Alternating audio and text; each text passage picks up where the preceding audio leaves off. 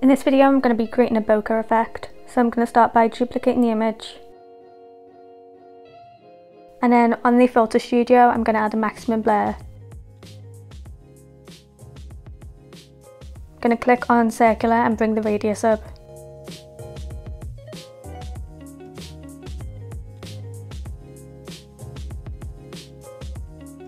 And you can bring it up as much as you want, but when you're happy with it, just press the tick at the bottom. And just wait for that to load. I'm then going to add a Gaussian blur. And we're going to convert that to live.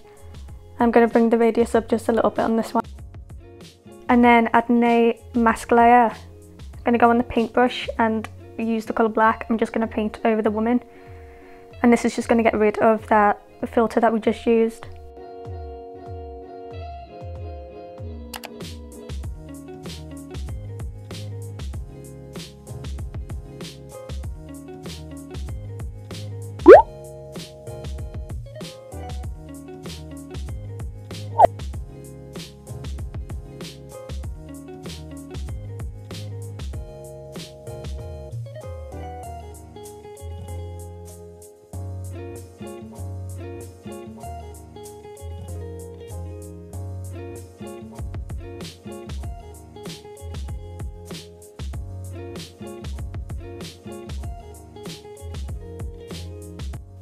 And I'm going to add a brightness and contrast adjustment.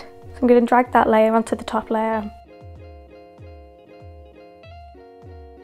I'm going to bring the contrast up and the brightness down, and this is only going to affect the background, not the woman. This is just going to help it match a little bit more and bring down some of the brightness in it.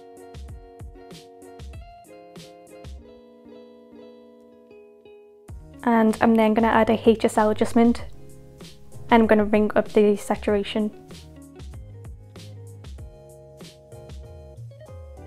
Then I'm going to go back on that mask layer. I'm just going to paint back over some of the bits that I missed before. So again, with the paintbrush tool and the colour in black.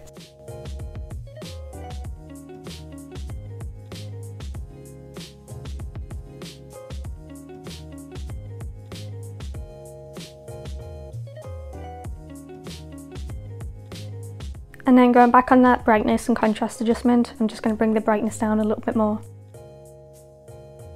If you've made any mistakes, just change the colour to white and you can paint back over that.